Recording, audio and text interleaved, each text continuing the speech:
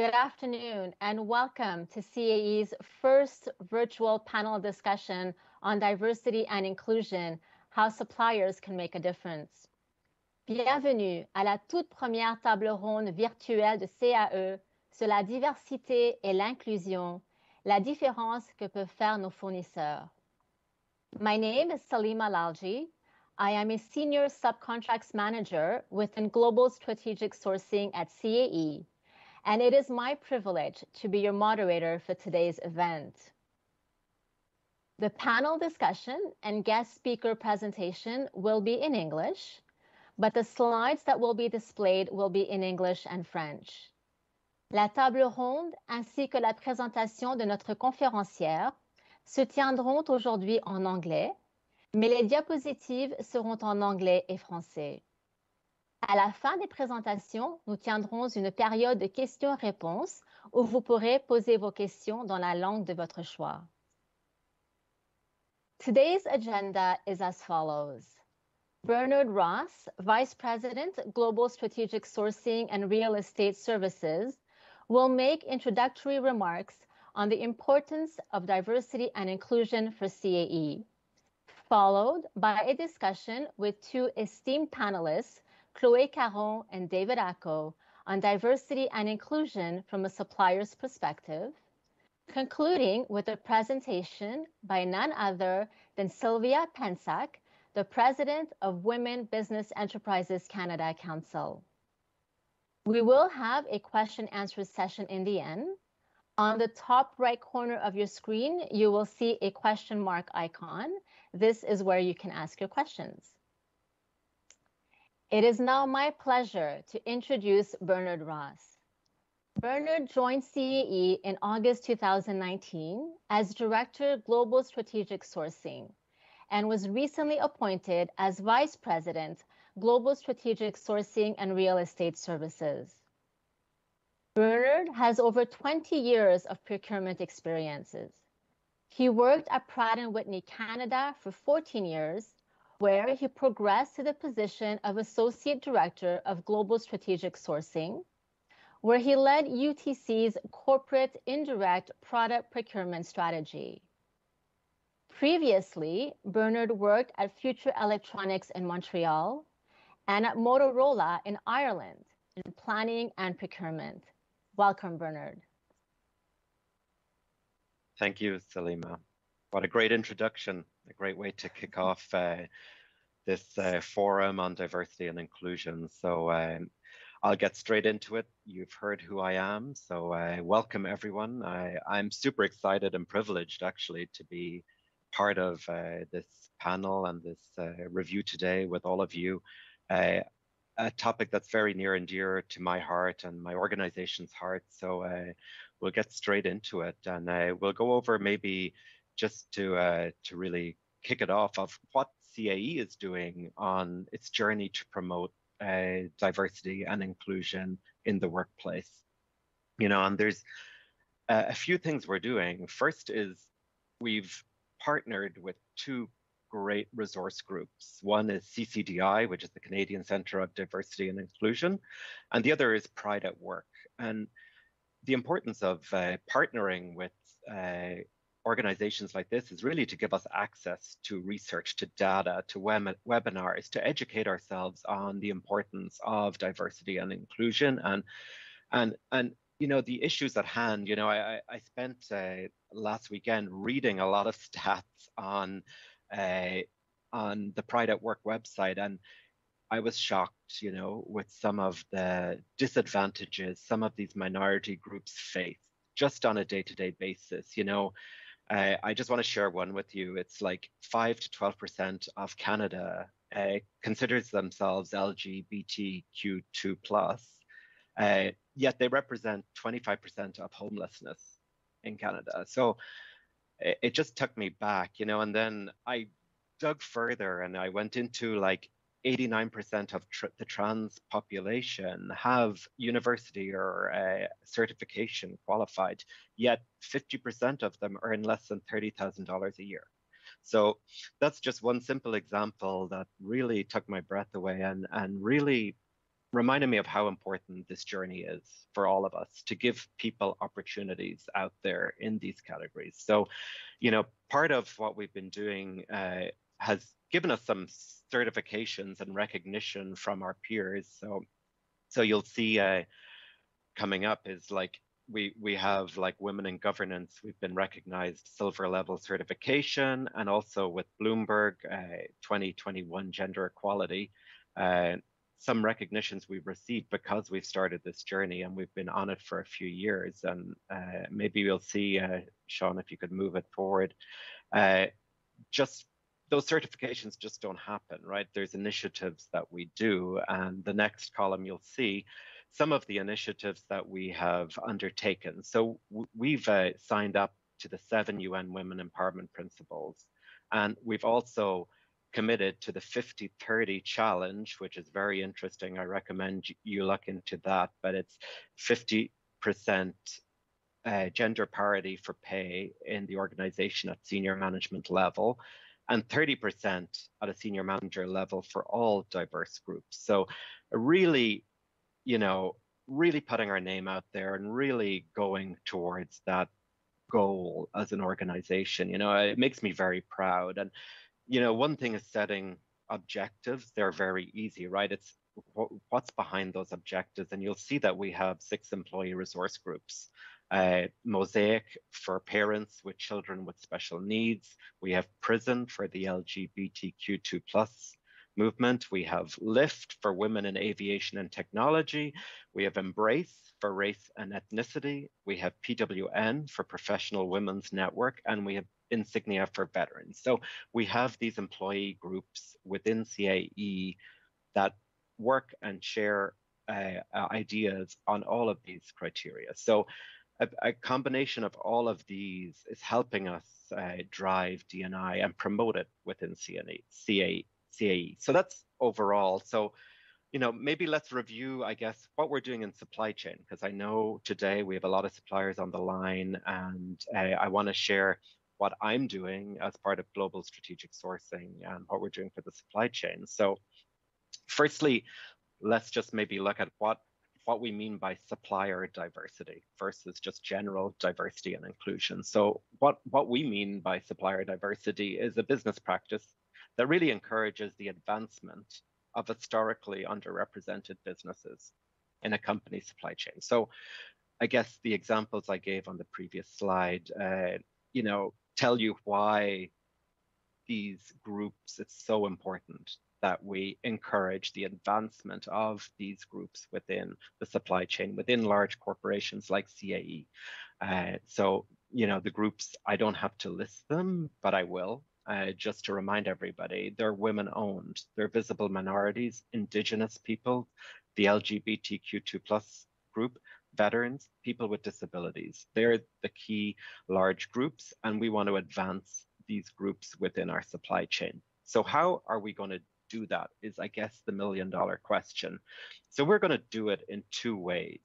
The first way is through supplier diversity certification. So we want to encourage our suppliers that qualify as D&I suppliers to get certified. And you may say, why should I get certified? There's cost, yada, yada, yada. I'm doing great as I am. Really, more and more corporations like CAE are establishing targets and metrics internally. So how do we measure D&I? That's our challenge. So we are going to measure it through certification. So it's a way of knowing if you meet the criteria. It's not just an arbitrary measure. We will have clear validation that your company is diverse and inclusive. Now, that's one benefit of having certification. The second benefit will be that it will give us visibility in our supply chain to those who are diverse and inclusive, and we will be able to award business easier and quicker to these organizations. And it will also really differentiate you from the competition out there. So it really gives you a priority status in our supply chain.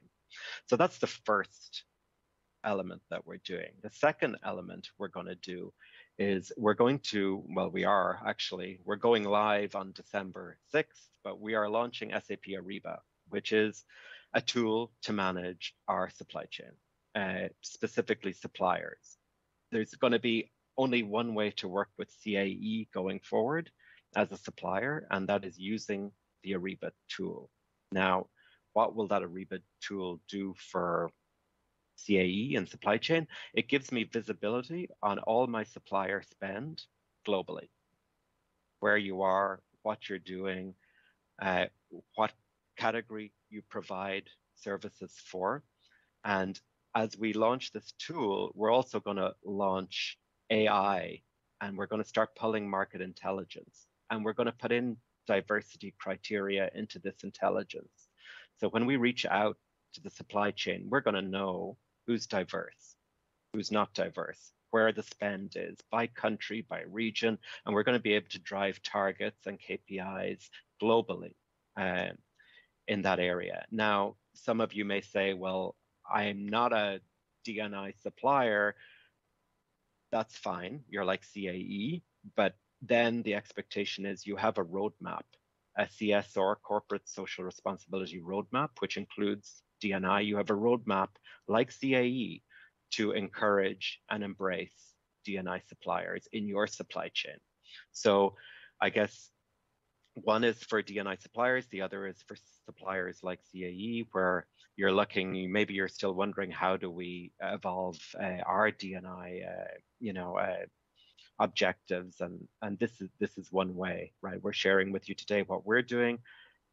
Very happy to share that information with anybody, but our expectation around CSR is that you have D&I objectives going forward, because they are going to be preferred suppliers for us to work with. So and the pyramid there, you'll see what D&I brings to an organization. It really creates added value. It promotes innovation. It increases our competitiveness and reduces our costs. And I really just want to say, like, having a diverse workforce, I don't know, for anybody out there that has a diverse workforce, you see the benefits of having diverse opinions, diverse skills, so it's evident to me, because that's the type of team we have here at CAE, but the benefits are endless. So I really encourage you to jump on this journey now. And finally, in closing, I guess, I just want to share with you, the Global Strategic Sourcing Diversity and Inclusion Committee that we have here at CAE, led by Salima, who introduced the panel this morning. So thank you, Salima, for your leadership here.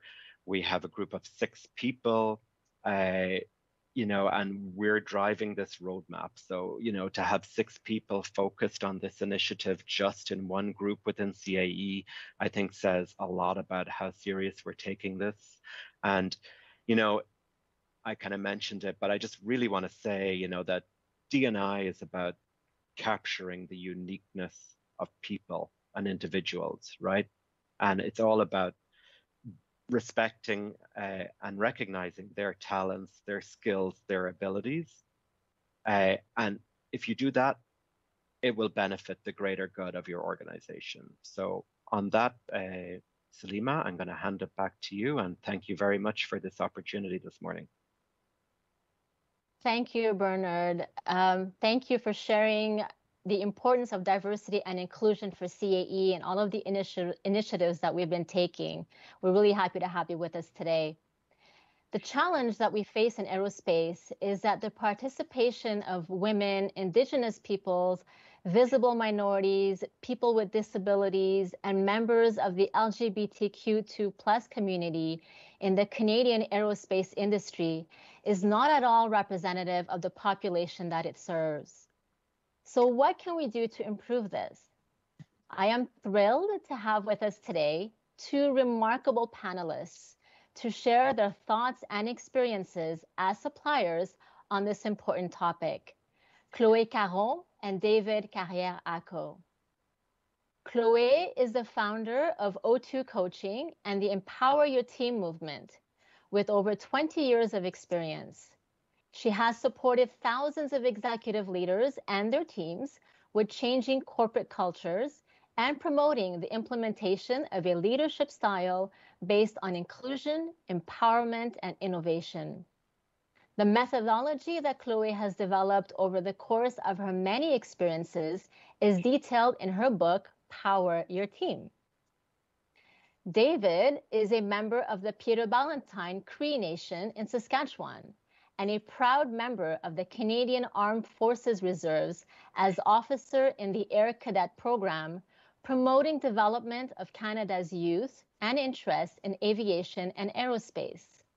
Since launching Aquasys in 2006, David has established himself and Aquasys as a premier Indigenous-led consulting firm specializing in facilitating Indigenous engagement on behalf of governments, corporate clients, and non-governmental organizations.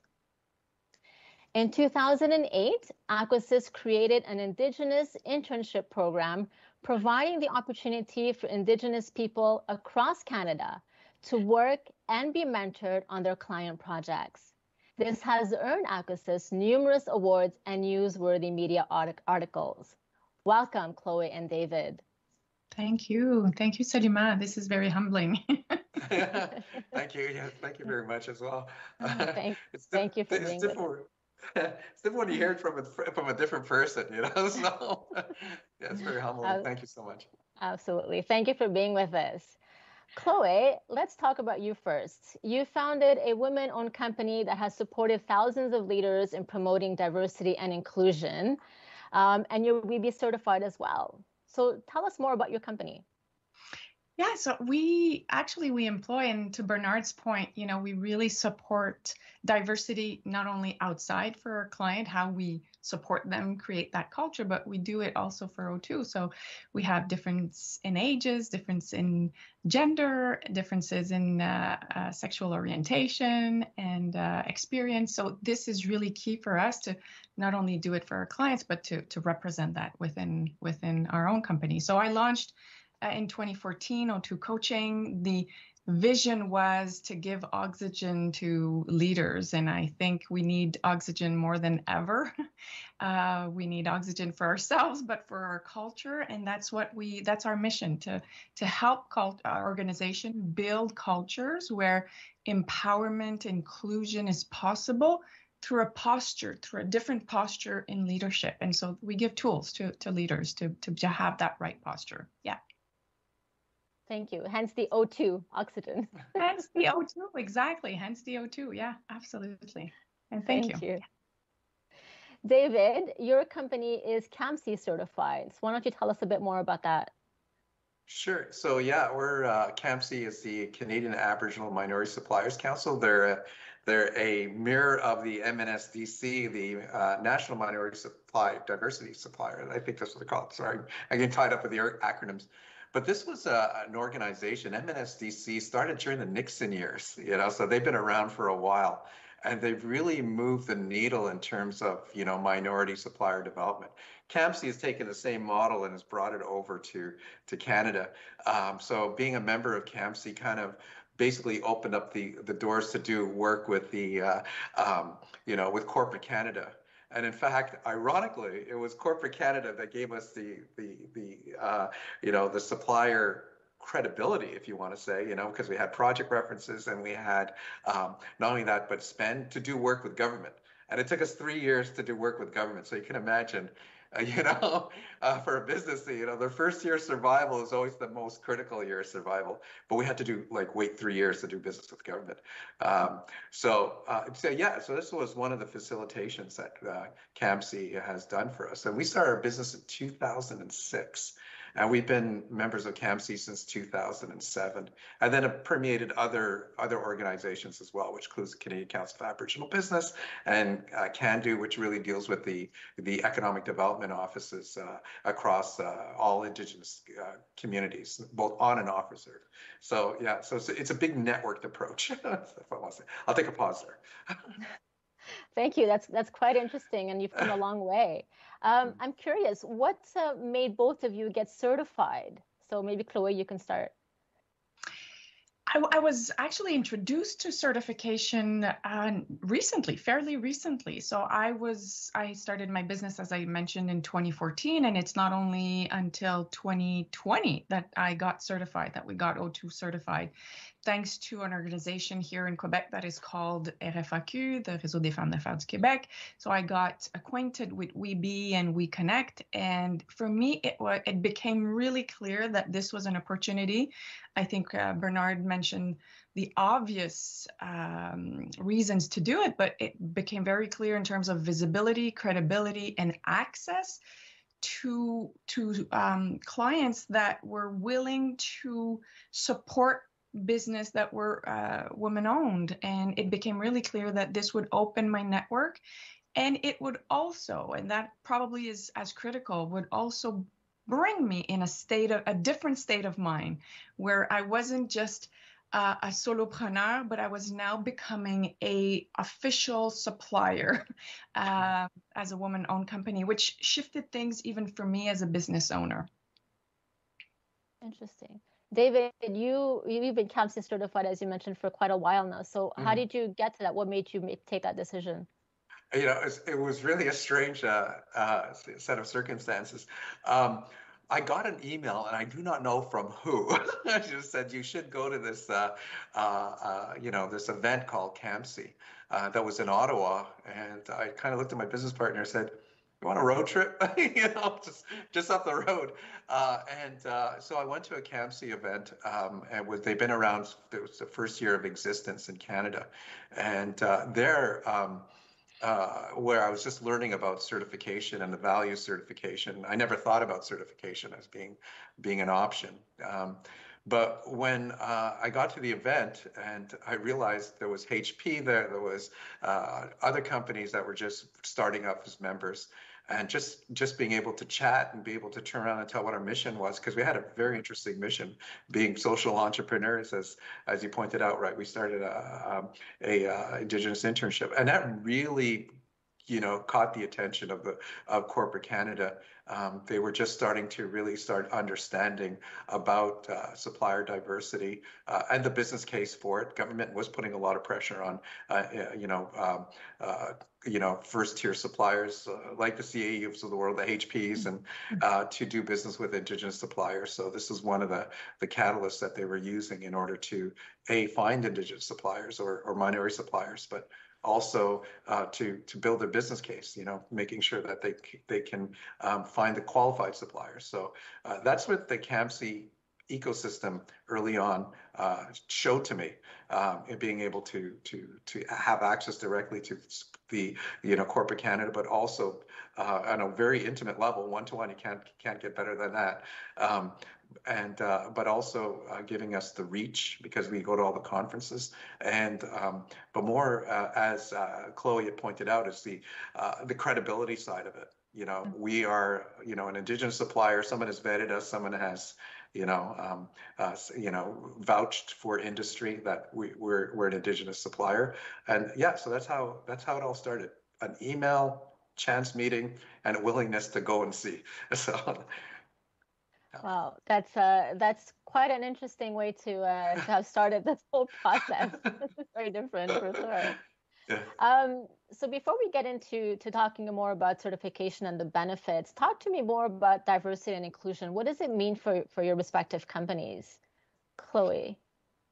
Well, as I mentioned, for me, I need to look at it, and I think everybody needs to look at it from an internal and external. So we need to look at it from how we lead within our own group or company, and are we showing up with diversity? Are we a good representation of that?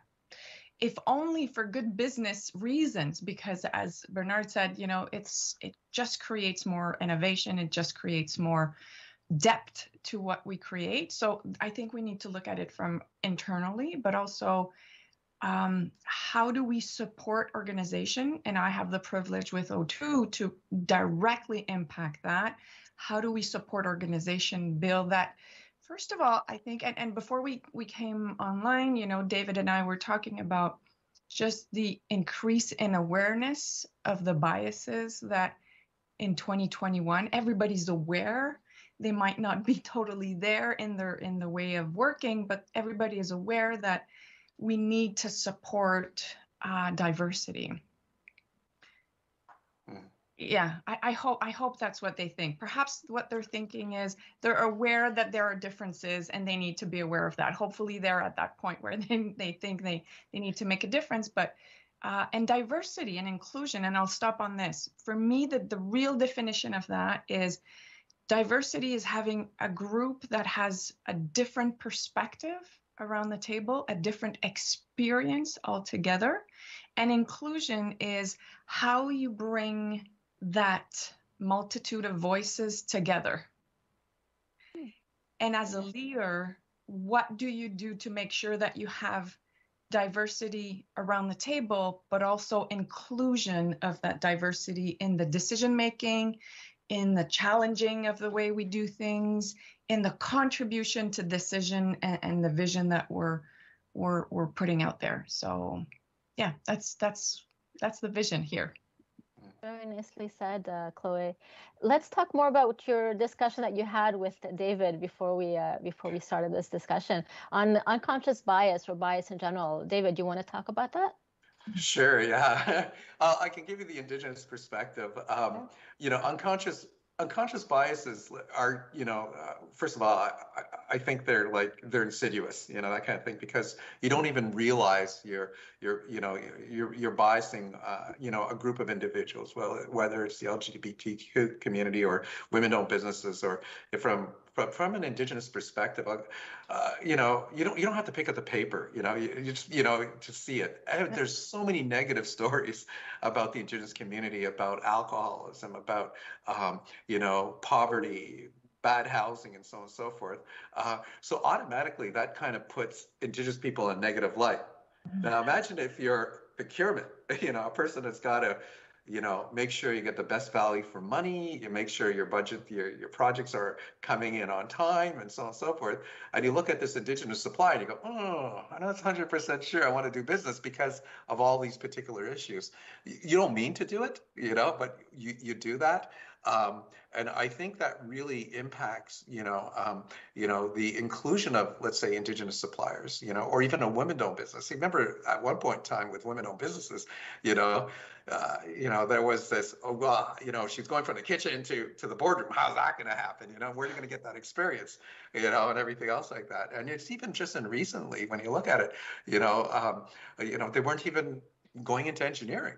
You know, now it's like 50% or more than that. And David, yeah. And 2020 has shown us that everybody goes from the kitchen to the boardroom. So everybody stole the woman's model. It's true. That's diversity for you. But yeah, I mean, when you look at it from that perspective of the unconscious biases, we do all have them. Yeah, at the very end of the day. But once you start putting in a program and you say, you know what, I'm going to challenge procurement, you know, at an operational level, say, you know what, we have targets, we have, we're giving you support, you know, we're giving you, you know, trying to move this from the corner of your desk to really, you know, as an operative, you know, mandate or an imperative, then that becomes very interesting in terms of, you know, supplier inclusion. Because I think in a very long-winded way, you know, biases upset the ability for, you know, Canada to become a real civil society, you know, that has inclusion and bringing some sort of equity, because they marginalize people, they put them in boxes and so on and so forth, which is not what you're supposed to do. You're supposed to let all people live to their full potential, whether it's an employee or a supplier. The one thing I would add, Salima, because David is very eloquent on the topic, so I don't think I would add that much. But the one thing I would add is, from a neurologic perspective, we absorb 11 million bits of information, whether it's the image that we see, whether it's the plant in the corner when we get in a room, whether it's the color of someone when we get in the room. And so we need, as a way of processing all that information, ways to discriminate the information. And so that discrimination prior to us being aware of those differences being okay, was perceived as not being okay. If you're different, then it's a threat to who my species, if you will. So it's a very basic reaction. And I think what we're doing today and what we've been doing in the past few years, I would say, is to just increase that awareness that when it's different, it doesn't mean that it's a threat, that it should be something bad. To the contrary, it really nourishes the conversation and the output that as a group we get to create together. So, we've talked about the bias and unconscious bias. So what would you think is the most common misconception in an organization's thinking about diversity?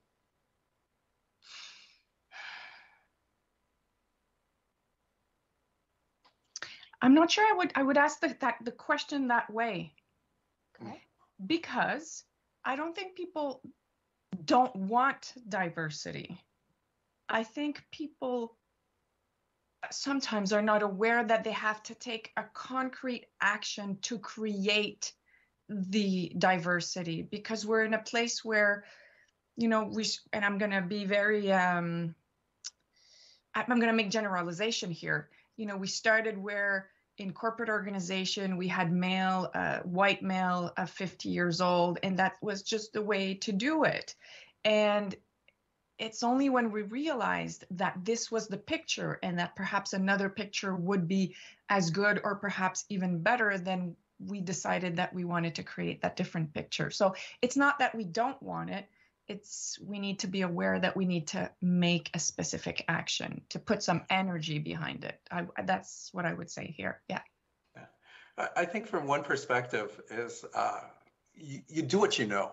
At the very end of the day. And that's one of the biggest challenges in procurement. You're used to dealing with the same people, you trust them, you do business, fundamentally you do business with people you like, who you trust, can you work with them? And, and in some cases, do they share the same values? So I think when you're trying to bring in new entrants or new people into, that's very hard to break. At the very end of the day. So if you compound unconscious biases with habitual ways of doing business, it's very, very hard to break. I'll give you a case in point. We once did a project with, believe it or not, it was the Bank of Canada. And the Bank of Canada wanted to bring more diversity, and they kind of looked around their table and they found we have a lot of white old guys that came from Queen's University and so on and so forth, and then we're asking them, well, where do you recruit from? Oh, we recruit from Queen's. So, and that's where we trust. And then we're saying, well, you're not going to get very much diversity around the organization if you just keep doing that.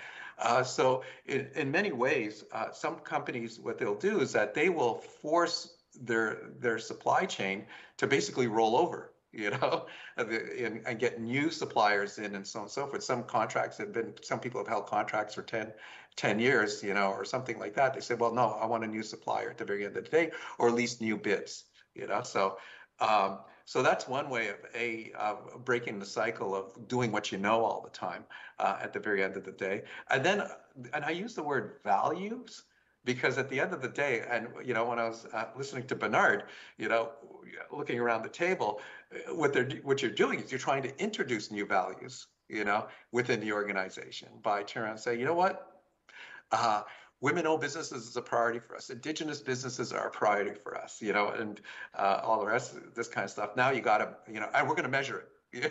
We're going to measure the spend, and we're going to measure how you're introducing and including. Where it becomes a challenge for let's say the CAEs or the bigger, first tier suppliers of the Rolls Royces of your business, you're going to have things like, safety, the ability to deliver, so on and so forth. And you look at all the Indigenous suppliers that are out there, a lot of the 80% of them are less than 5 employees. And we're mainly a service-based industry, so, and you're a manufacturer. Well, how do you create that ecosystem that not only lets us continue with our values, but also make sure that we're delivering, because we have to deliver simulators, and work on these huge projects, in terms of that. So that really is lies the challenge.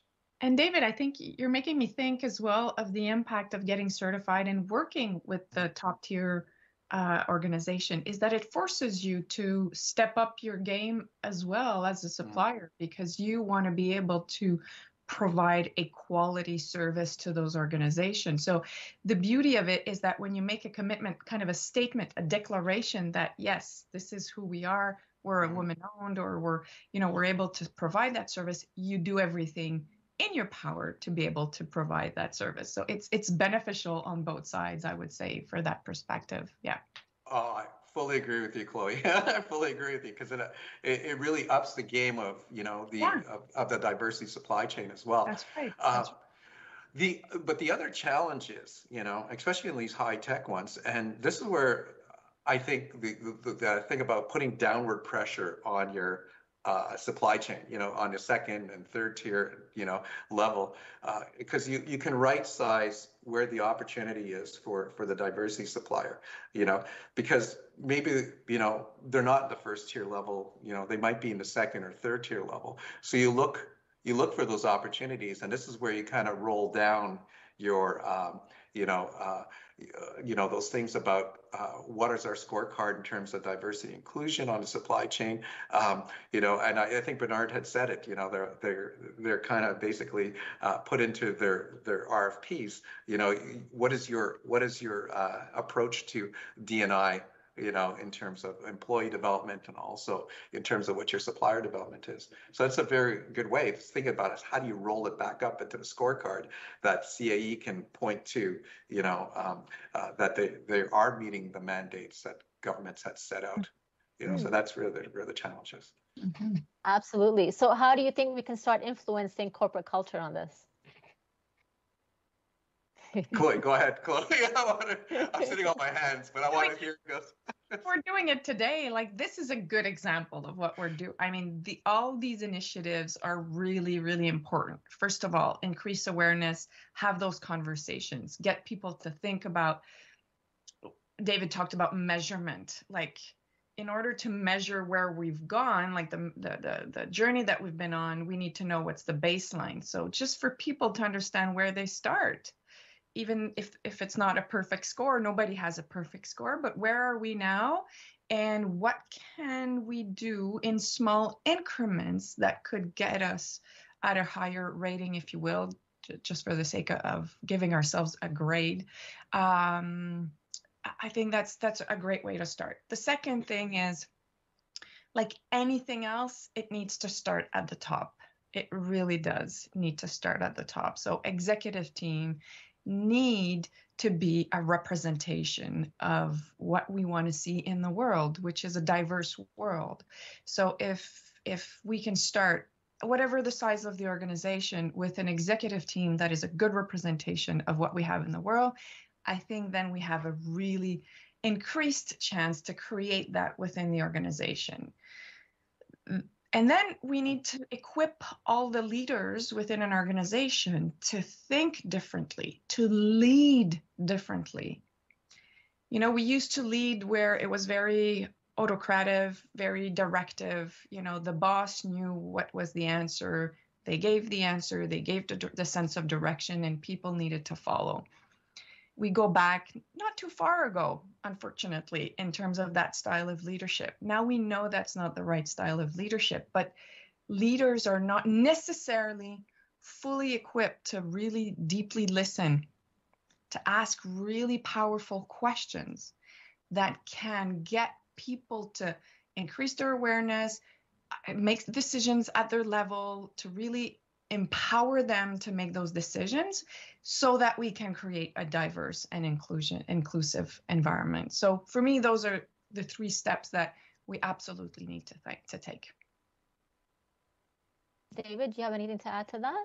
Yeah, sure. Everything I agree with what Chloe said, but I would layer on the thing about it is you have to be honest with yourself as an organization, you know. So I always turn around and say that, you know, you have to look the good, the bad, and the ugly, you know, in terms of being able to really look and That's it's the right across. Sorry, go ahead, go that's Chloe. the baseline. Is Yeah. where are we? Yeah. Yeah, Yeah. yeah, and you have to look at that and be honest with yourself because sometimes when I talk to leadership, you know, and and you look at and you know their scorecard is bad, you know that and they'll turn around and they'll say, oh, we're doing fantastic and we're doing all the rest of this kind of great stuff, and I'd say, yeah, that's it's true, but there's zero spent, you know, and in some of these, it's like an industry thing, right? That at the very end of the day. And yeah, I don't have to look very far in the indigenous front. You know, I look at utilities or I look at oil and gas. Oil and gas, no, I don't throw any shade on those guys. They're doing some really good stuff. But if I look at some other industries, their scorecard, they don't even want to measure their scorecard or measure their outputs because they're afraid to see what the lack of engagement. But and I say that's bad. I think that's a sign of weakness at the very end of the day. So, being able to, with the unwillingness to measure. But, to add a little bit more of what Chloe, saying is that you don't have to do it alone, and this is where, uh, people make that fatal mistake within companies within an industry. They don't reach out. They don't reach out to the CAMCs of the world, or they don't reach out to the CCABs or even the Weebies enough. At the very end of the day. And the other thing about it is one of the things I'm really encouraging industry to do, especially in aerospace, is to really co-develop with these organizations, co-develop with, the supplier groups. And don't be even afraid to co-develop with a supplier that you have in your chain, especially if they're a diverse supplier, because they'll tell you what the good and the bad and the ugly is at the very end of the day. And that information is gold for procurement. Hmm. So you talk about co-develop and co-developing. So do you think that there are opportunities for joint ventures or partnerships between diverse suppliers? And if so, how? How do we do this? Mm. Uh, the short answer is yeah. So absolutely. And the thing about it is, I was posing this question to CAMC and some of the indigenous organizations, and I said, you really should partner between organizations because at the end of the day, from the indigenous standpoint, what we have land and we have people.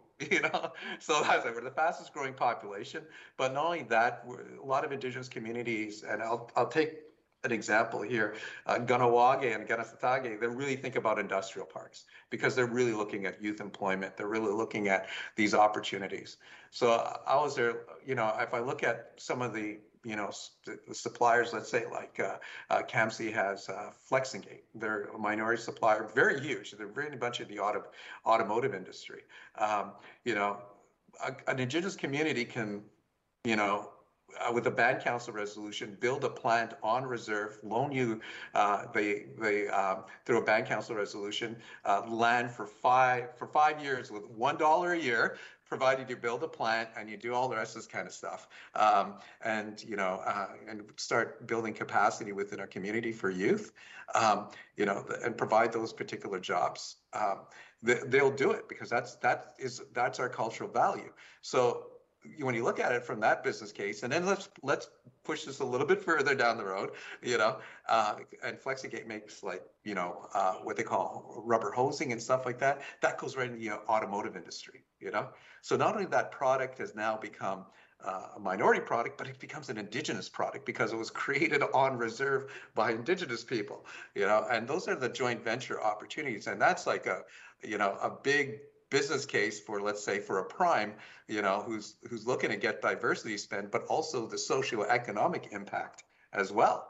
You can't get any better than that, than creating jobs on reserve, and creating youth capacity building, and not only that, but also those diversity dollars through joint venture. That was just a case I can give to you right off the top of my head. But I think that there's huge opportunities along those lines.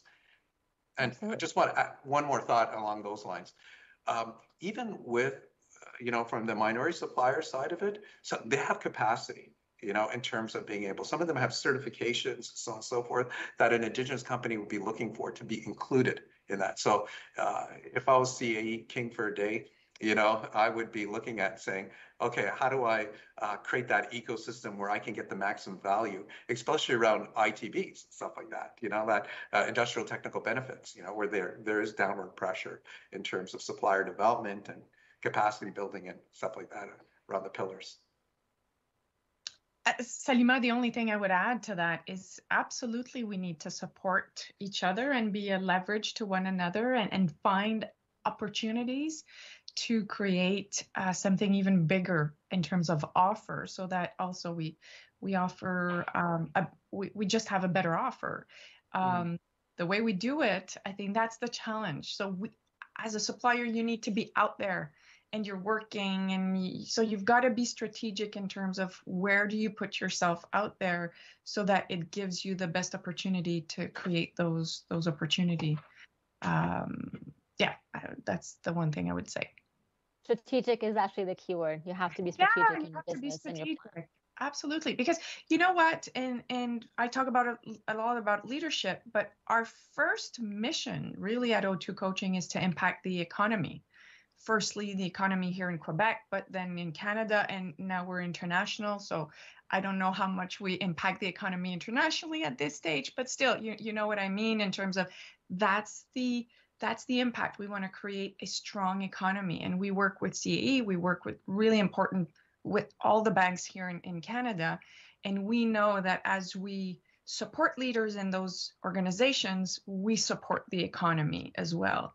And as a supplier, we need to think in that fashion. And so what is the best lever to create that impact, whether it's a JV or whether it's working in co-partnership with clients? Like all my clients are partners, all of them.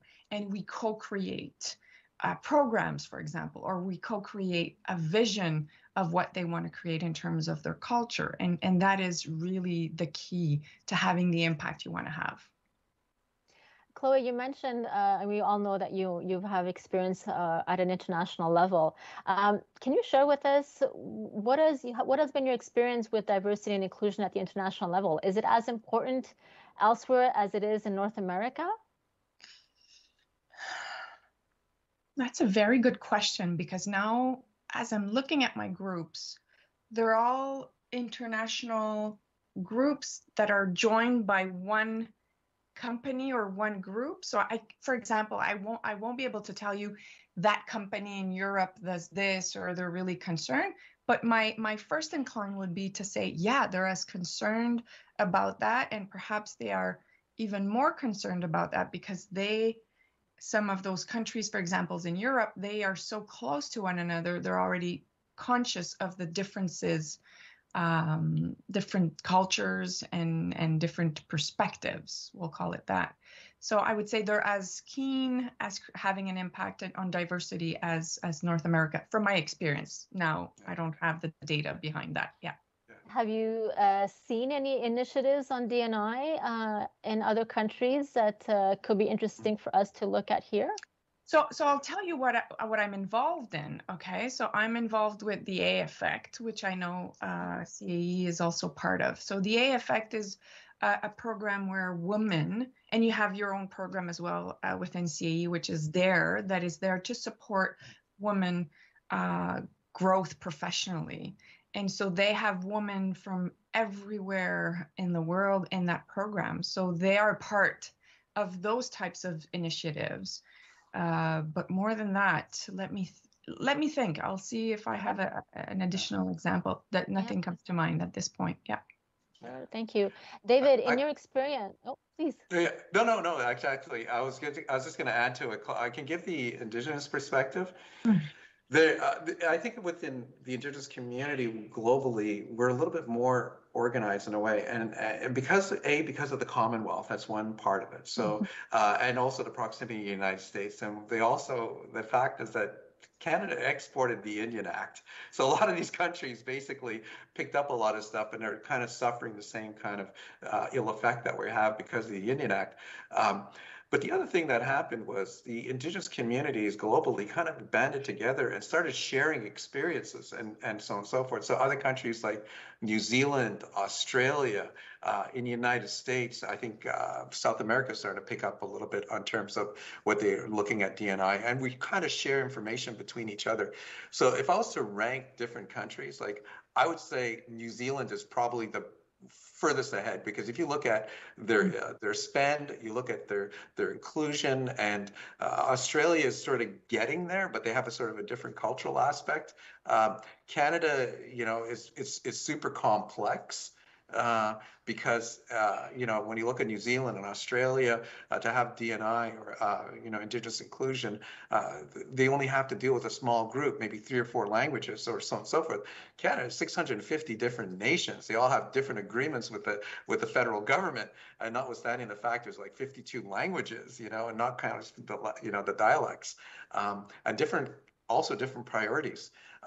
So I think that the complexity of the question, you know, if I was to look at a model and say, okay, I'll take the most complex ecosystem that has to do it and see where I can work with, because the rest sort of becomes easy. But at the same time, they have all these models that CAE can go to and look at, and so on and so forth, and see what New Zealand's doing, you know, in terms of and it's available, because at the end of the day, the federal government has all that data, you know. So and I'd be like tapping there and say, okay, what have you learned, you know? So short answer to your question, on the Indigenous front, is probably more organized. There's probably a lot of more measurements, stuff like that. Also, you know, what we've been able to do, we had to do a work for Indigenous Services Canada, and we looked at all the different frameworks between all what we call peer countries. So we're able to see where their priorities are. For example, you know, the United States focuses on the tax system. So you have the Small Business Business Act that they have. You know, I can't remember the number exactly, but it's, you know, tax credits and grants and so on and so forth, where Australia and New Zealand, it's a scorecard. In Canada, it's policy, you know, so all sorts of different things that are along those lines. So there's a lot to learn out of that front. And I'm pretty sure it can be ported over to some of the other groups as well, you know, in terms of being able to create that supplier inclusion. It won't be exact. We have to deal with the degrees of separation between the challenges, because they're not all equal, you know, that kind of thing. And that's the tendency of corporations. They all kind of want to find that magic bullet, you know, at the very end of the day, but there's really no magic bullet. You have to take a look at it from, you know, the sum of its parts in order to come up with a great D&I strategy. But there's models out there, and there's stuff out there, and there's data out there, at least on the Indigenous front. Oh, thank you for sharing that. I didn't know about New Zealand and Australia as much, so that was very interesting. Thank you, David.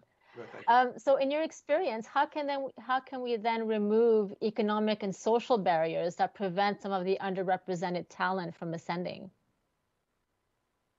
Chloe? I would say to give equal and fair chances to all of these groups. Bernard was saying, you know, there's a discrepancy in the representation of LGBTQ, for example, in organization versus being homeless. There's a big difference there.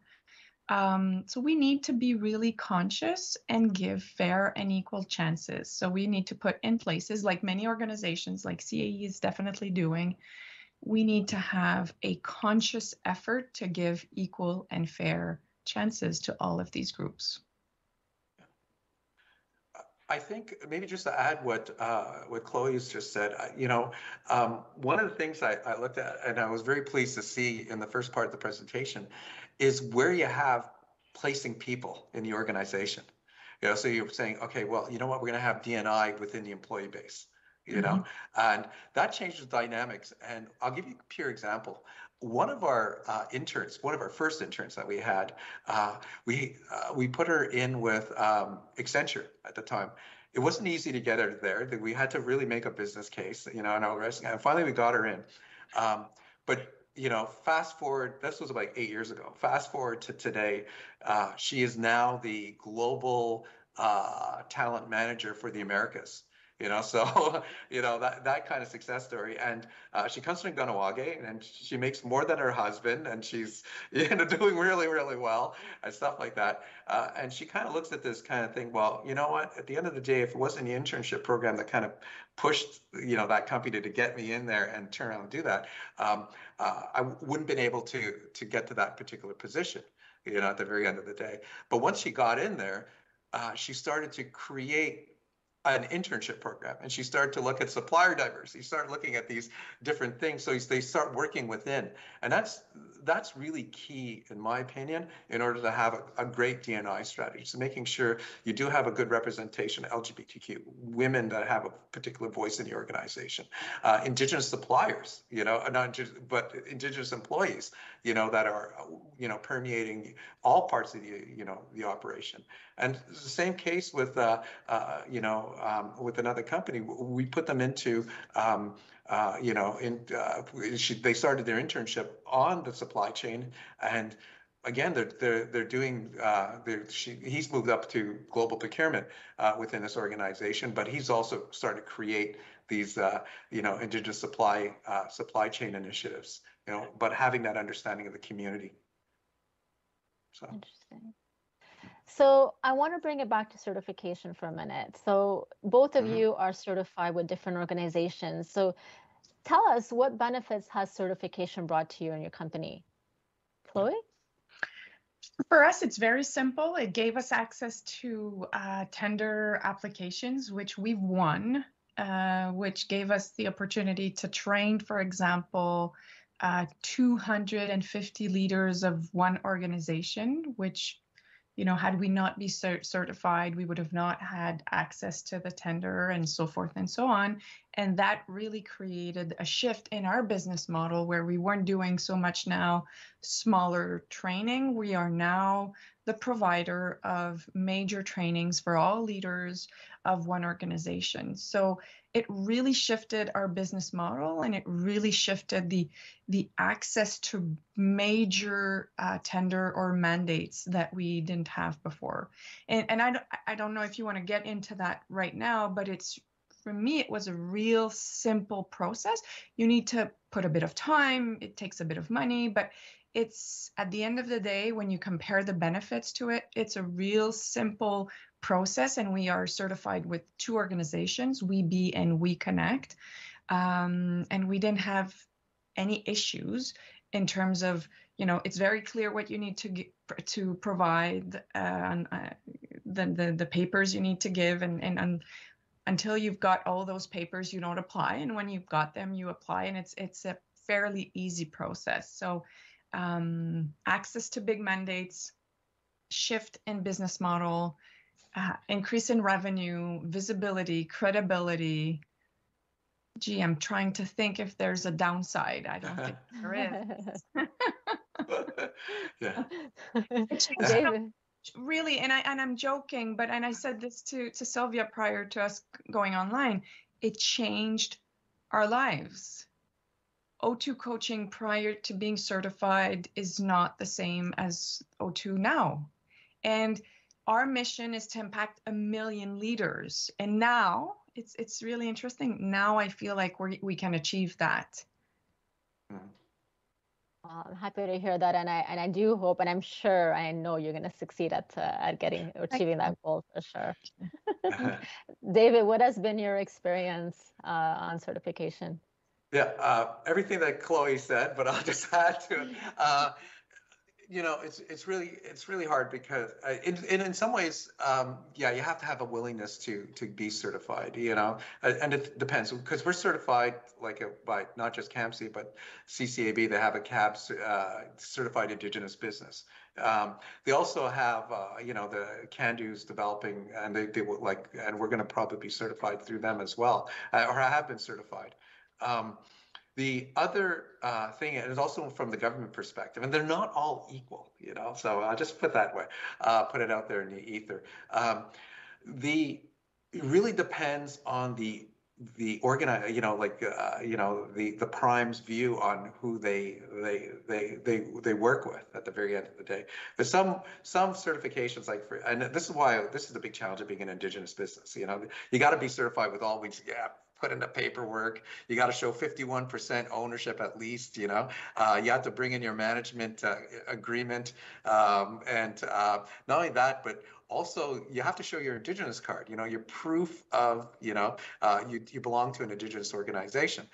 So that kind of thing. And if you have to do that 3 or 4 times over, you know, that, you know, for an Indigenous business that's maybe 5 people, or when we started it was 2 people, that's quite arduous in a way, but necessary. Okay, and I'll put that necessary, because at the end of the day, what happens is, as Chloe pointed out, it's the credibility side, right? So at the very end of the day, there's no question. You know, someone third party has basically said, yeah, you're an Indigenous business, you know, and they kind of tell their procurement people, yeah, you can buy from ACOSIS, yes, they are CAMC certified, you know, all the rest is kind of good stuff. And so now the transaction can happen, and there's assurances that spend is going to, you know, an Indigenous business, you know, all the rest is kind of good stuff. So I think that's where it really becomes key. The challenge is because of the number of certifications, I've been encouraging a lot of the organizations to have reciprocating agreements, you know, at the very end of the day, even talking to Indigenous Services Canada, saying, you know, you might want to download a lot of those certification. And this is where it becomes sort of a challenge. One of the biggest things with Indigenous people, okay, because of the Indian Act had 2 principles. One is determining who can be Native or Indigenous, because they control, you know, that kind of viewpoint.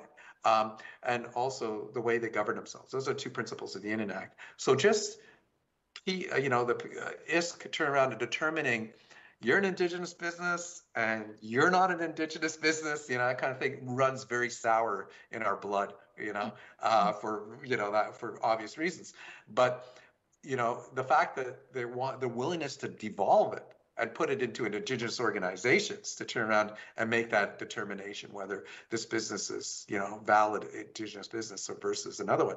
It speaks volumes in terms of that. And the fact that industry sort of recognizes those Indigenous organizations is very powerful and very important, because now you've basically put this, you know, starting to break the Indian Act, you know, in a way. And the Indian Act is one of the most racist documents that Canada's ever produced, you know, that's still in existence and still being applied, that kind of thing. But just by that, just looking at membership and pushing down into Indigenous organizations breaks that cycle. And that's how powerful certification is, and who gives it, you know. So very long-winded explanation, but you know, but those are realities of it that I see. Salima, the one thing I would add here is that although the process is very easy, the one thing some suppliers should not think is that once you get the certification, you don't have to do anything.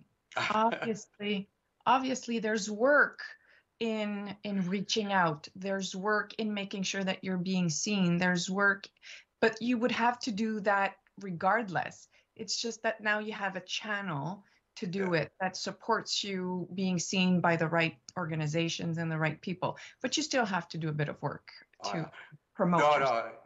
As Chloe turned around, the certification that gets you, it's a ticket to the dance. You know, at the end of the day, you got to dance. You know, that kind of thing. And you got to dance well. I mean, you got to have a nice product and a nice service, and you got to offer something that is really good. Yeah, that kind of thing. And to your earlier point, Chloe, you know, you got to up your game, especially, you know, and I turn around and tell my employees to say, hey man, you guys want to play in the big leagues? You know, we have to be, you know, have to be, you know, swinging pretty hard at the bat and stuff like that, you know, that kind of thing, because there's a lot of competition, even among diverse suppliers, which is good, you know, that kind of thing. Right.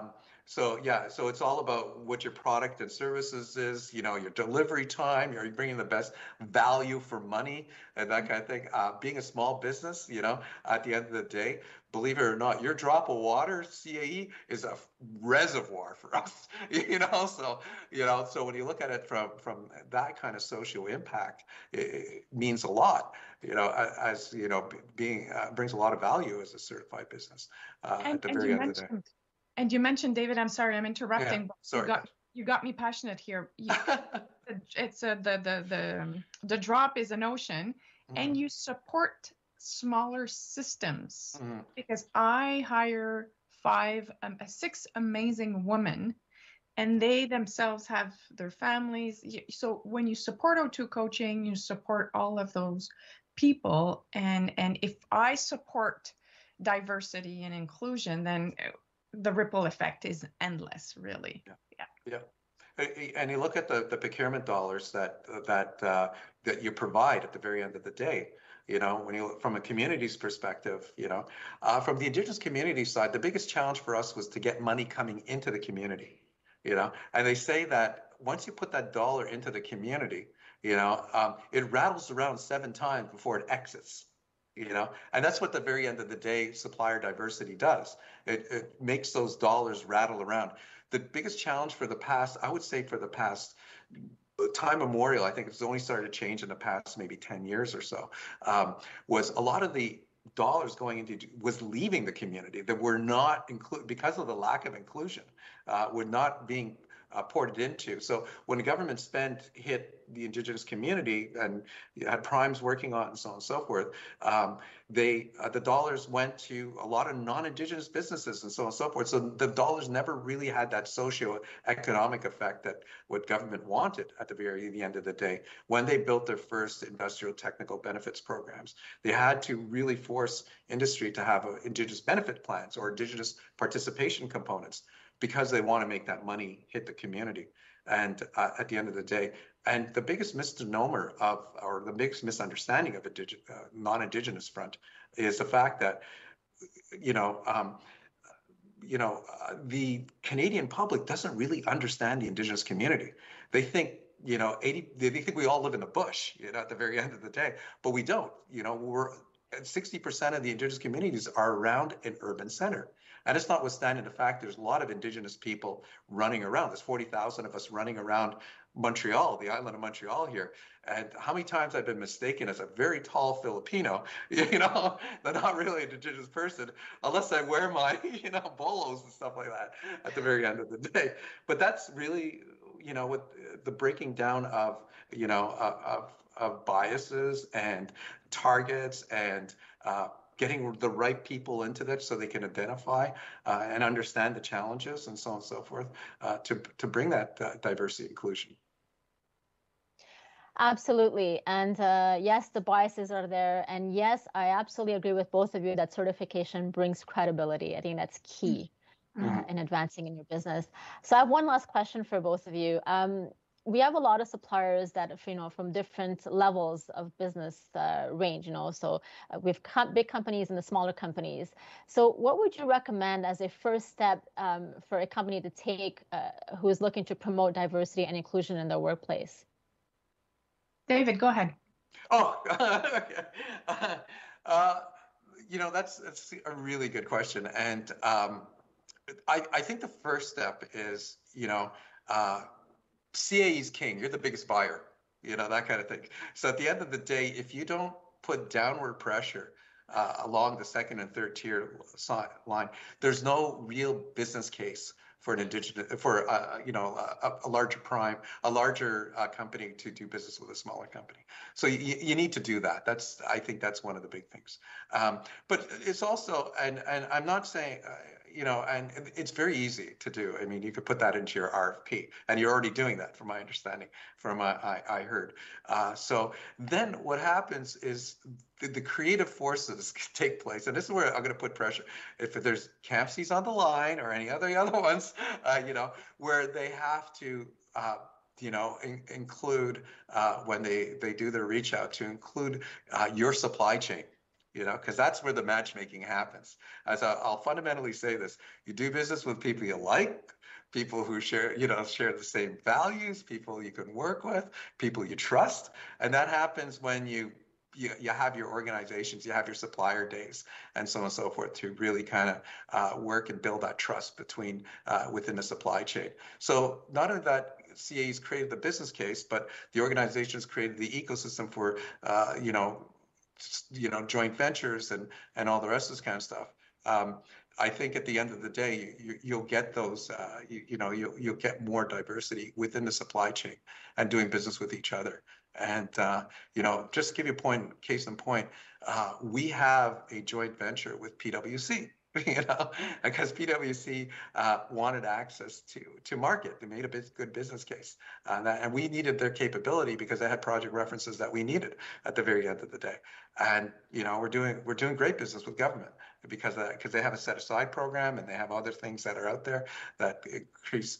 And we also have we actually helped another company, in a joint venture, because they used to have an Indigenous partner. Unfortunately, the Indigenous partner disappeared, so they needed to, and they had contracts that they needed to fulfill.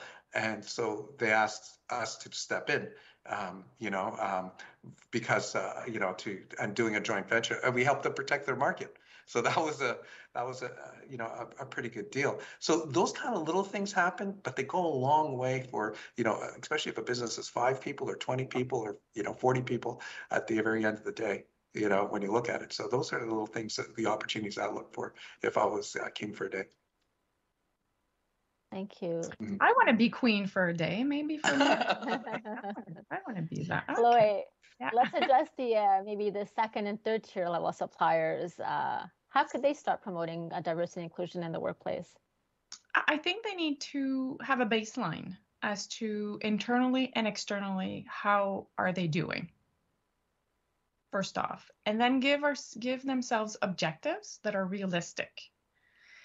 And then internally start hiring from the diversity, and from an external perspective, making sure that in their supply chain, there is that little box where they ask, are you from diversity? And if they get the choice to choose a supplier that has the same level of service, but that comes from diversity, they should start there. And then measure it. So make a baseline, give yourself objectives, hire and hire internally and externally, and then measure it. Are we increasing? And celebrate your success. So celebrate it and see the value that it's bringing you to be a diverse organization, an inclusive organization. If I just add one more thing that I forgot to mention, is very important. I think one of the biggest thing for diversity and inclusion, especially on the supply chain, is education. Cultural education. And I was been on with one of CAE opening up and understanding Indigenous businesses. A lot of it was prompted because of the children that were found, and they're still finding these days on unmarked graves. That prompted a lot. That it moved me. The fact that CAE jumped on this and said, no, we want to make sure that this is a priority for us. Education is very key. And we did a study with for Indigenous Services Canada and PSPC, or Public Works, to try to benchmark how much understanding procurement has and what are they missing. And they were really missing a lot of tools around diversity and inclusion, on how to do that, what methods, what the opportunities are. They had a great understanding of how to create contracts and RFPs and making sure there's transparency, which is very important, especially if you're doing, in the position you are in. Those are very, very important things, but these run sometimes against the grain of diversity inclusion, because you don't want to create set-aside contracts, you don't want to create these things, and so on and so forth. So there needs to be more education along the sides of procurement, the people that have to do the work day to day, in order to create more of an ecosystem for D&I. Thank you. So if I summarize, educate yourselves, work with other organizations that share the same values with you, and reach out to the organizations like CAMC and WEBE, who are going to help you in just that, in promoting diversity and inclusion. So thank you very much, Chloe and David, for this Very illuminating conversation. It was a pleasure to have you with us today. I'm seeing a lot of questions coming in. We will have a question answer period at the end of the session today. We'll leave some time for that. Je vois qu'il y a beaucoup de questions qui rentrent. Nous allons les répondre après la prochaine session. Donc, merci de rester avec nous. It is now my pleasure to introduce our guest speaker. Sylvia Pensac is the president and CEO of We Be Canada, a Canadian nonprofit organization certifying women-owned businesses and opening the doors to corporate and government supply chains under supplier diversity across North America. Sylvia has over 20 years of leadership experience in the nonprofit and business environment, leading transformational projects and teams. Her diverse international background, spearheading successful initiatives, gives her a wealth of experience to lead supplier diversity to its next level to support Canadian women-owned businesses. Welcome, Sylvia. Oh, Sylvia. It always happens to me. Yes. There you go. Thank you for having me, Salima. I do want to say it's such an honor and pleasure to be here in your community and connecting with the suppliers. Fantastic announcement from CAE, starting to implement supplier diversity, measure, track, and really request the reports from your supply chain. Kudos on that, and I will be looking for that membership application from you very shortly. No pressure. Really, Chloe, fantastic work. You know, David, like the insights that you put in, like measuring, tracking, so important in this time and age as we are coming out of COVID. And I just want to say, you know, it is such a pleasure to be here and representing Canadian certifying councils and be talking to your supply chain, you know, about the importance of certification, supplier diversity, and what is actually happening in Canadian marketplace. Absolutely. Thank you, Sylvia. So why don't you tell us a little bit more about your organization? Absolutely. So WBE Canada is actually a shortcut for Women Business Enterprises Canada Council. So it's a long name, so we like it as WBE Canada or VB Canada. So we actually open the doors for Canadian women-owned businesses into large corporate and government supply chains, but we don't do it only one way. We do it both ways. So we actually connect not only suppliers to the buyers, but also buyers to the suppliers. Like before we even dive into supplier diversity, if you can move the slide to the next slide, I just want to bring your attention, you know, to the statistics about women-owned businesses in Canada. And these ones are actually not so positive. So this is what you will hear at news, because news likes negative stories. So you will see like declines, negative impact, harder time. Like this is all truth.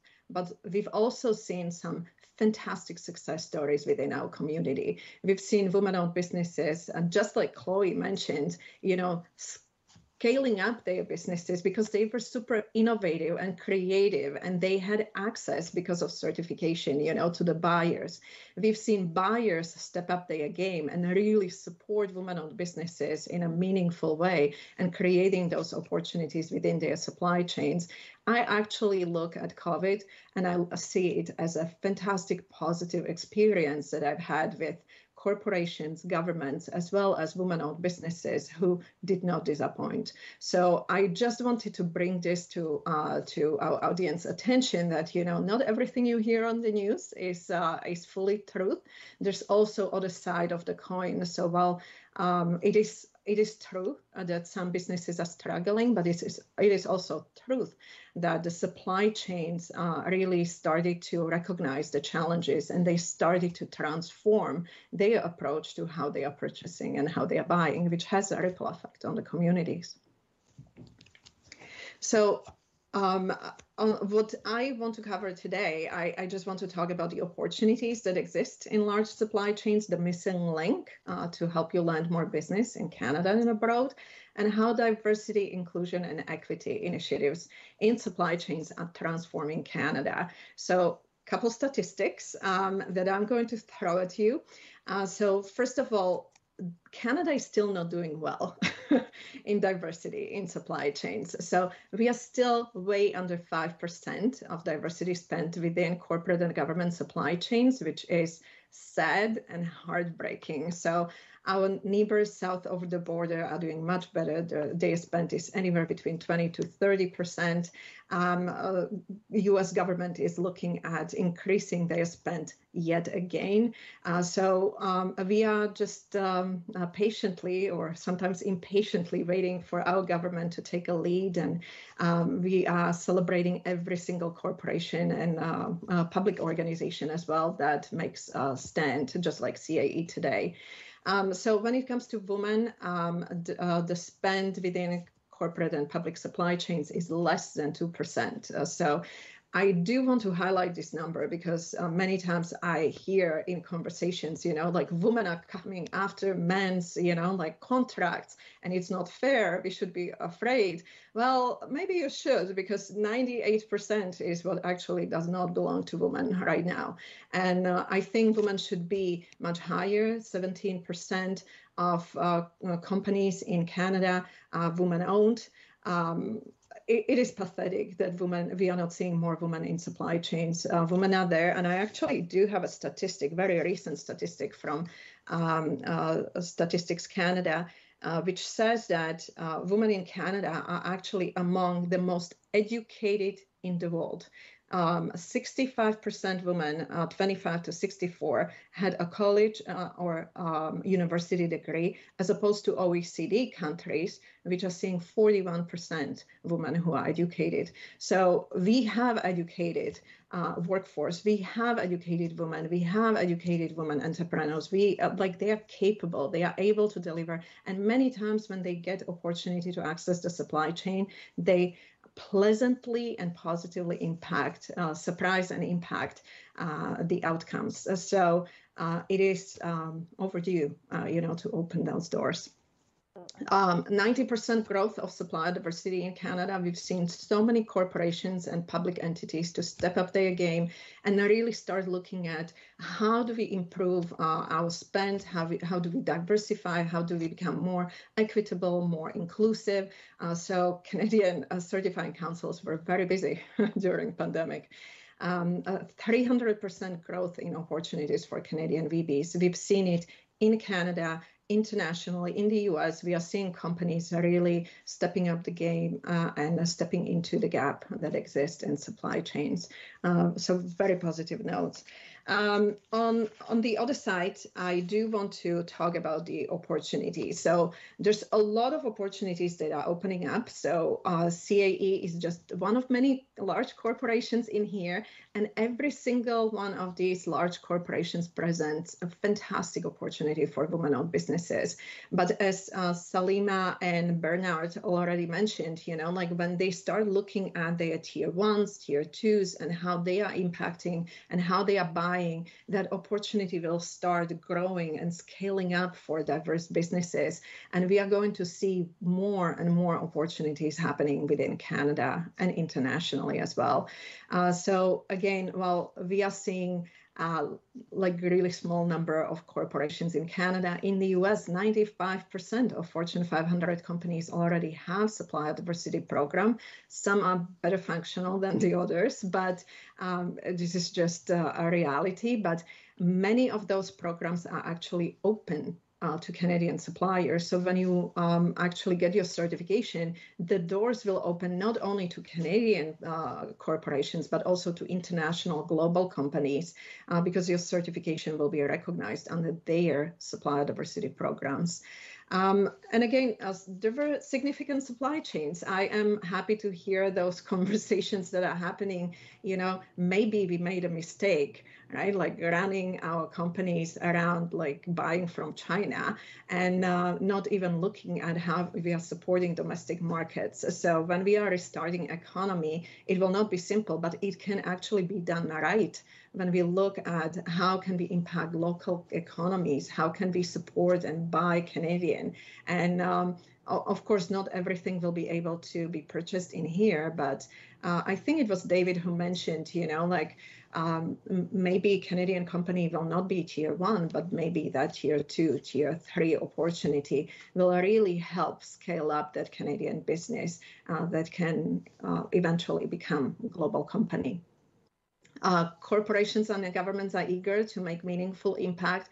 And actually, I do have, an insight. VB Canada launched a survey and released a study this September called The Status of Supply Diversity Programs in Canada in September. And one of the findings that we found was that majority of the organizations in Canada are actually doing supply diversity because of the social impact and social reasons, which was shocking. And I think we have a lot of work to do to actually tie supplier diversity into business outcomes and business benefits, because that's what supplier diversity actually is. And that brings me to the next slide, because I actually have a definition that supplier diversity is a business strategy. It is not a social assistance program, which is, I think, the biggest lesson I can say to larger suppliers who are going to be like, well, I don't know if I want to implement supplier diversity. I have so much on my to-do list, like, what is this new initiative? And they nobody likes new projects and ideas until you understand that this is a solid business strategy. Because if your supply chain is diverse and diversified, you will be able to see different price points, different innovations, different opinions, and different approaches. And it will actually speed up the innovation within your own company. It might bring some cost savings, some time savings. It might bring some great ideas. And one of the biggest benefits that I like the most about supplier diversity is on the employee side, because the moment your employees find out that you care about diversity, and especially in a supply chain, they stick with your company. Young people will want to work in your company because you are known to be a company that cares about diversity. So people like to do business with companies that look like them and sound like them. And if you continue being non-diverse, I am pretty sure that there comes a time and day in our Canadian economy system where diverse clients will start leaving and they will stop buying from you. So this is just my warning, fair warning. We are not there yet, but it can happen fairly quickly. Okay, so let's talk about what supplier diversity is not. So I think Chloe already mentioned it, that and David echoed it, supplier diversity is not a guarantee. So certification process is actually fairly easy, simple if you have your paperwork in order and if you are eligible. If it's pretty complex if you are not eligible, because you might not be able to game the system. But if you are eligible and you get in, it's not a guarantee. No corporation or government will give you a contract just because you have that certificate in hand. So you actually need to deliver on quality, on cost, meet the service requirement. You still need to be a good supplier. You still need to compete and win the gig. So you still need the same marketing, sales strategies, customer support strategies. You still need to have a quality product or service in order to win. So the only reason why Chloe and David were able to succeed through their certification was not because of certification. Certification opened the doors, but it was because of the quality of their programs and services that they are delivering. So I just wanted to drive that, because many people think, oh, I can do a crappy job, but they have to keep me because I'm diverse. This is not going to happen. It is not a social assistance program. For that, you can go, to ask for EI and go to government programs, but not to corporations for sure. It is not promise of securing business. You still need to respond to those RFPs, build your connections, develop them, and it is not a guarantee. So again, you still need to continue developing those relationships, regular business strategies, apply. And that is a very important thing that you need to know about supplier diversity. So even when you are a tier 1 supplier who is looking at developing supplier diversity program, it does not mean that you will have to now start working with crappy suppliers. No, you will actually have access to some incredible suppliers. That is what's going to happen. You just did not have visibility to them at this point. So I do want to talk about the qualification criteria for the supplier diversity and for the certification, so that everybody knows what in the world are we talking about. So under supplier diversity, you can only qualify if you are a for-profit enterprise. So we don't accept applications from nonprofit organizations or individuals. You have to be legally established for-profit business. You need to be headquartered in Canada or owned by a Canadian citizen or permanent resident, or both. So in VB Canada, we actually found a loophole in certification for women-owned businesses. If women-owned businesses were headquartered in the US, but founded by a Canadian citizen, they were unable to get certified anywhere. So VBank in the US only certifies businesses owned by US citizens. So they were unable to certify Canadian-owned businesses. So we stepped in and we decided that if you are a Canadian citizen, even if you own a business outside of the country, we will still certify you because you are a Canadian citizen. You must be 51% or more owned, managed, and controlled by women or other diverse groups. So women for VB Canada. And I am going to give you, an overview of the councils, Canadian councils that exist here and who certify each group. So for women-owned businesses, it's VB Canada, WB Canada. And I believe I sent the links to the team so they can post it in a chat. Aboriginal visible minorities are certified by CAMSI. Canadian Aboriginal Minority Supply Chain Council. LGBTQ2+ are certified by CGLCC, Canadian Gay and Lesbian Chamber of Commerce. People with disabilities and veterans get certified by IWSCC, Inclusive Workplace and Supply Chain Council. And as David mentioned, there's also CCAB, Canadian Chamber of Aboriginal Businesses. So all of these councils are Canadian. They certify Canadian businesses. Depending on which category you meet or which criteria you meet, you go to that council, and we follow similar procedures. 51% ownership management control is the criteria. In VB Canada, we also check that your taxes are up to date. If you miss your taxes, that might be criteria for this certification. And then, of course, you need to be selling to or through large corporations or governments. So if you are planning to do online sales, on Etsy or somewhere, eBay, I don't know if eBay still exists, Amazon, then you don't need certification. But if you want to work with large corporations or government, certification is definitely something you should consider. And you heard it today, CAE is going to look for certification. So if you want to do business with a CAE, certification can absolutely help you to get into that diversity spend reporting. And then, so I consider certification a missing link. I personally feel that certification can have a huge and fantastic benefits. And VB Canada published a report back in June 2021. It was on the status of VB certification in Canada. And we were asking our VB suppliers, what are the top reasons why you get certified and what certification helps you with. And some of the top 3 reasons were actually getting access to the corporations, increasing the sales and improving marketing, and learning how to approach RFPs and win more contracts. So women-owned businesses are hungry to have more contracts and have better opportunities, which is exciting thing to hear. So I already introduced VB Canada, but I want to share a link to certification if you are interested in getting certified with VB Canada. So maybe go to the next slide.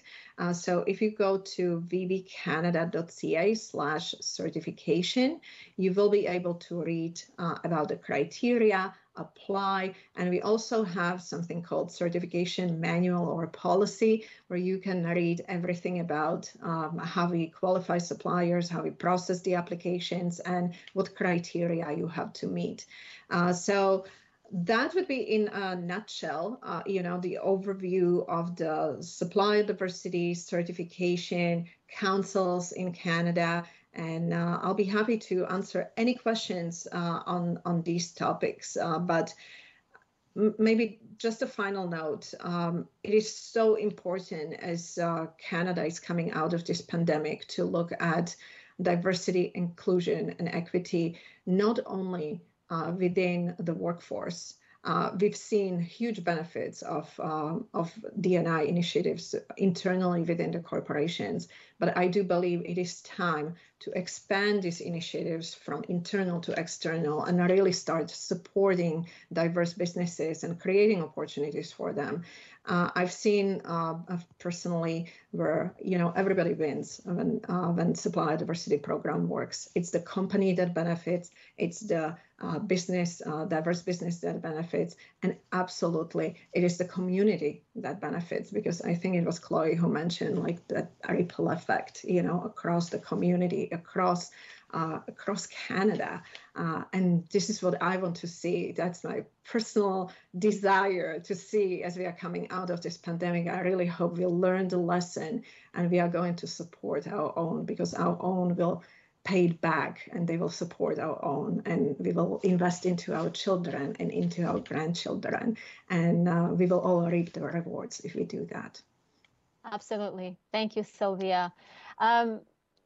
You've touched on, I think, all the key points or some of the questions that we're getting from the audience. So thank you very much for that. I just have a quick question. What are some of the challenges that companies have faced that you've seen, and how have they overcome them, especially in the process of certification? Some of the challenges in a certification process, or in the selling to corporations? On certification. I think some of the questions or challenges that we've seen, that you've seen. So some certifications are fairly easy. So some certification are super simple. If you are like 100% owner, or 51% owner, like you run your company, about your company, there are no challenges, right? So we are only, as certifying councils, we are looking to make sure that only the right businesses will get access to these opportunities. So you see these activities listed, right? Like there's so much that certification offers, like development, access, promotion, right? Like we provide access to the corporations, access to the buyers. So we want to make sure that only the diverse businesses that are eligible have access to that.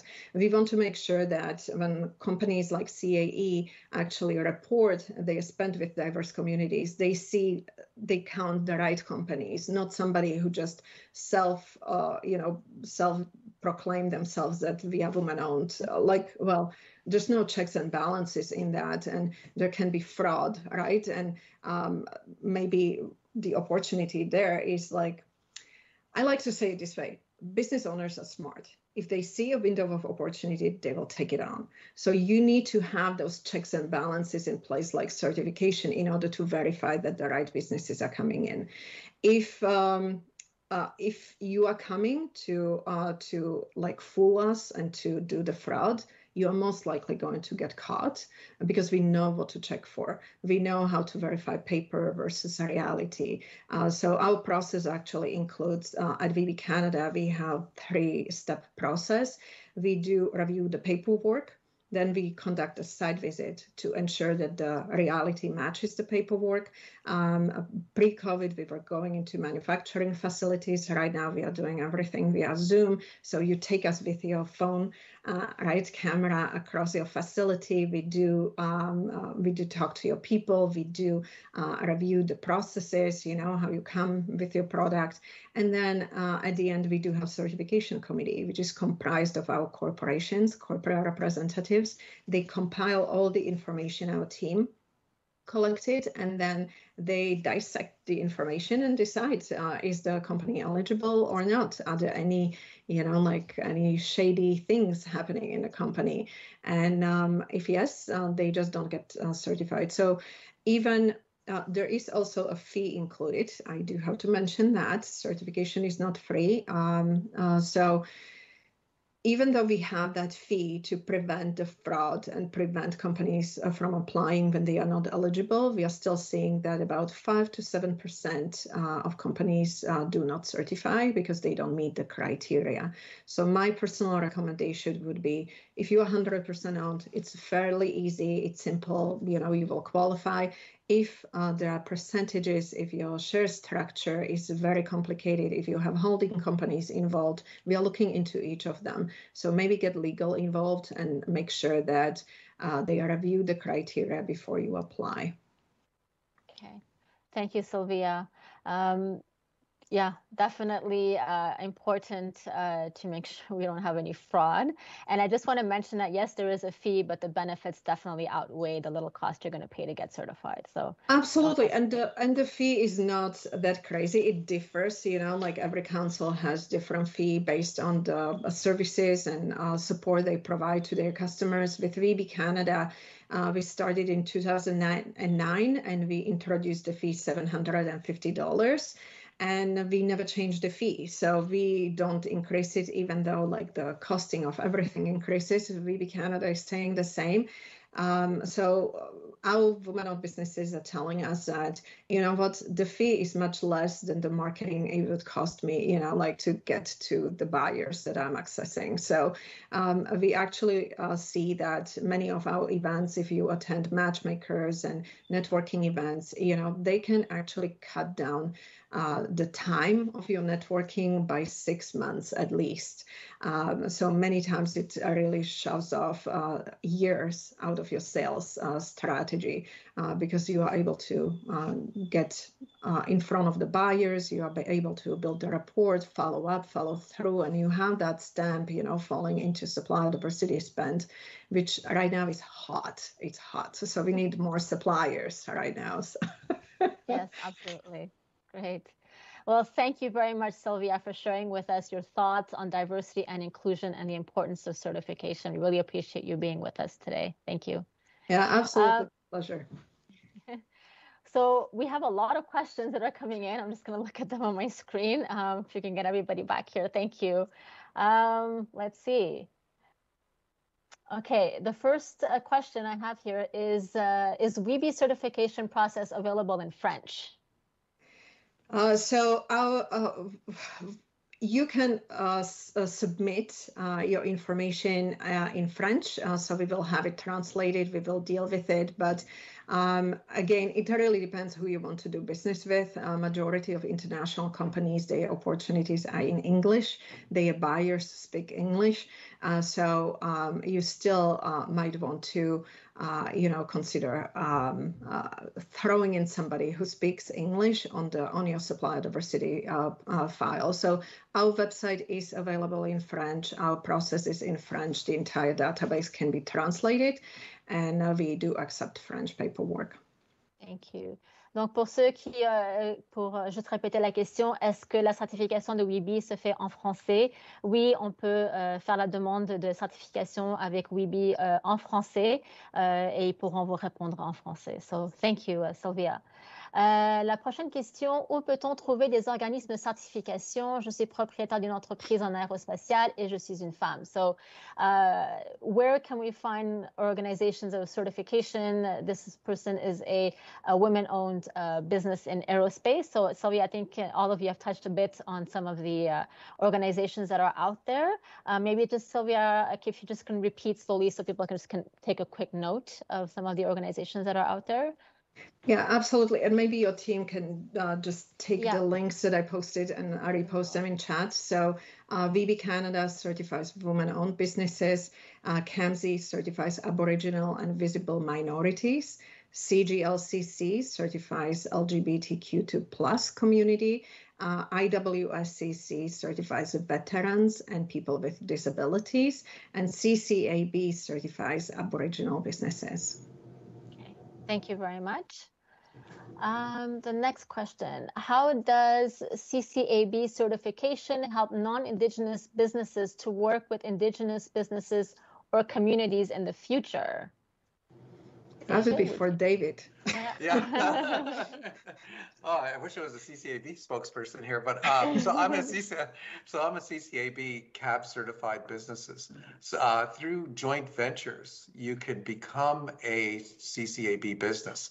So then we rely on you'll have to partner with an Indigenous supplier like myself, then we would create a shareholders agreement that is 51% owned at a minimum, and the management agreement has to be where the Indigenous businesses has the controlling say, if you want to say.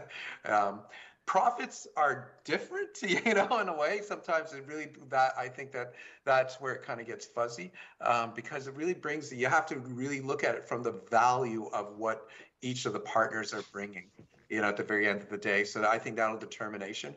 Usually try to go for 50-50, I would say that would probably be the best at the very end of the day.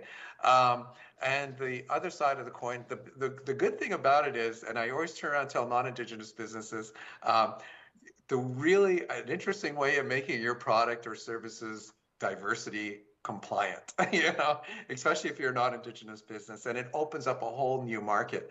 And just to give you perspective of what the size of that market, I think Sylvia turned around and said that it's less than 2% for women-owned businesses.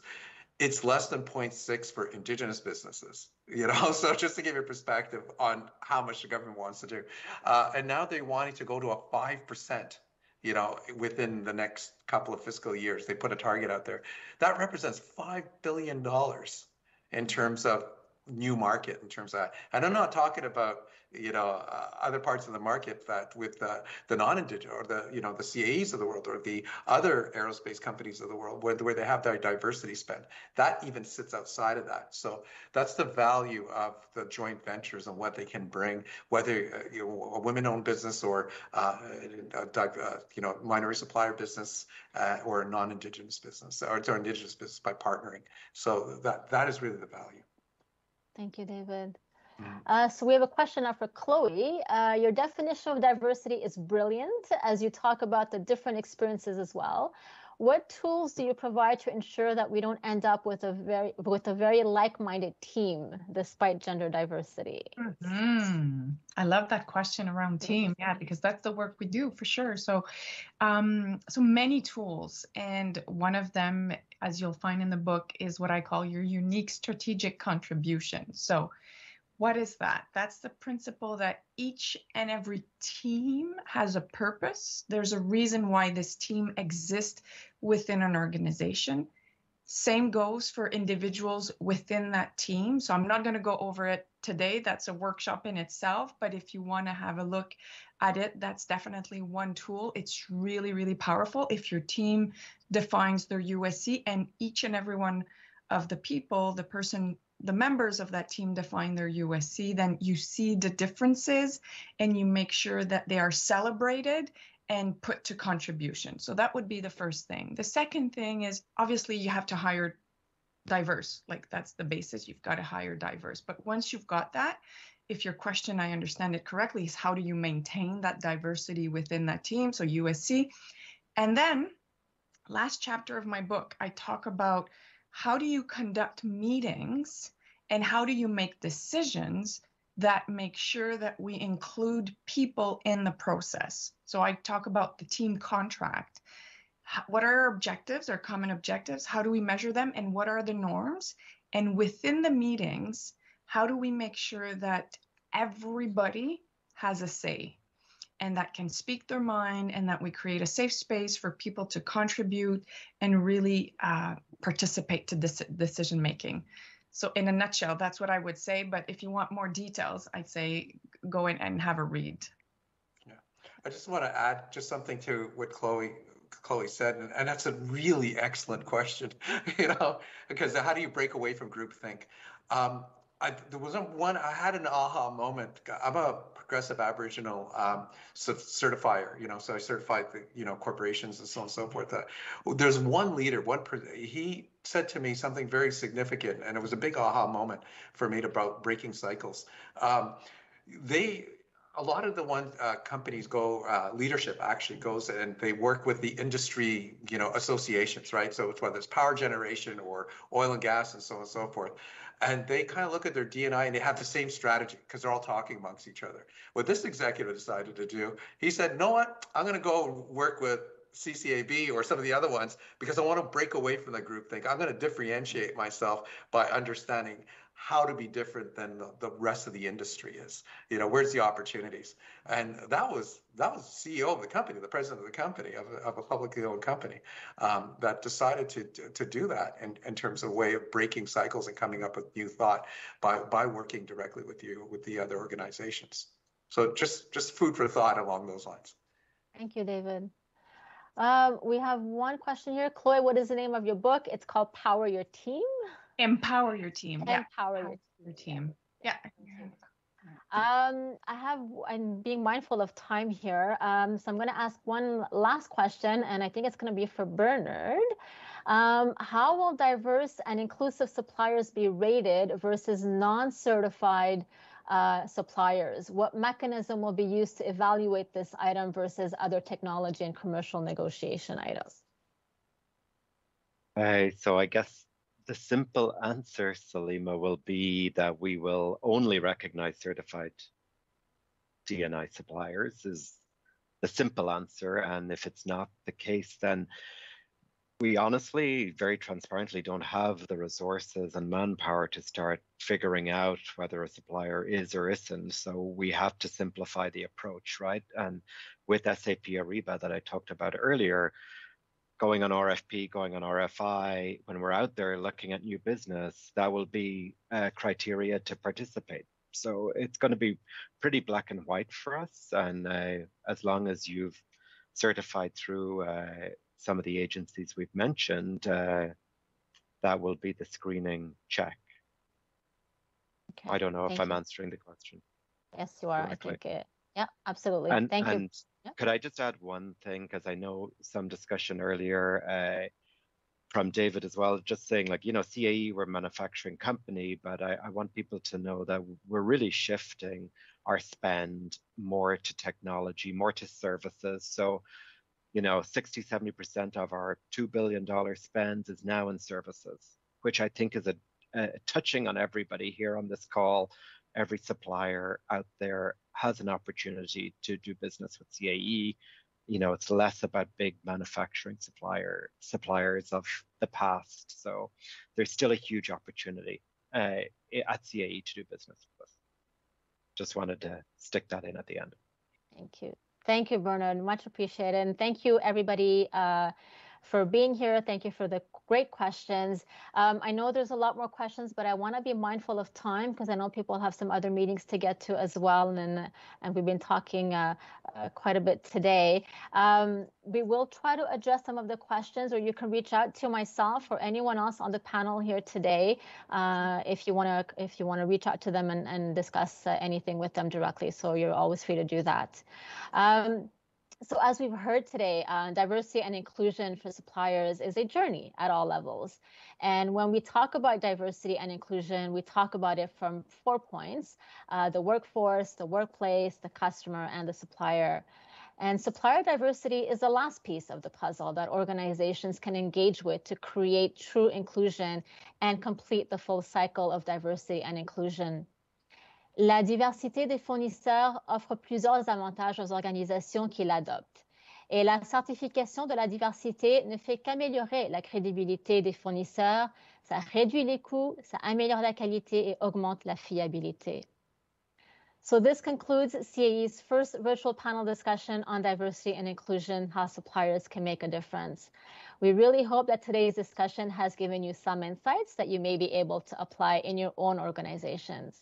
So thank you all again for joining us today, and thank you to Bernard, our panelists, Chloe Caron, David Acco, and our guest speaker, Sylvia Pensac, for sharing their most enlightening thoughts and experiences. Enjoy the rest of your afternoon. Salima, thank you, Salima. Yeah, and thank you, CAE, for being such a trailblazer in that field. Yeah, really. Congratulations, CAE. Yeah. Congratulations, CAE, put this together. So, thank you so much for the opportunity to be here. Thank you all. Yes. Thank you all for being here.